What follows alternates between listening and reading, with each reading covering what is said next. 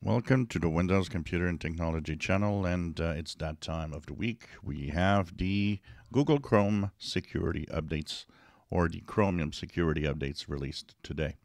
So if you're using Google Chrome browser, go to your browser. Oops, here we go. Go to Google Chrome, of course. You go to the upper right corner and the three vertical dots, and here you will go to Help and About Google Chrome.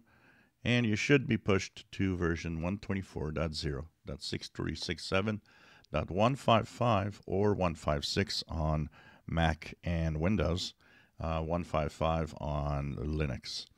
It contains two security fixes of high severity, so it's important to actually update. We did talk yesterday about why updating is important to prevent from your PC from being attacked in some way by malware and so on. One is heap buffer overflow, and another one is in Angle, and these are, of course, going to be pushed forward to Chromium browsers.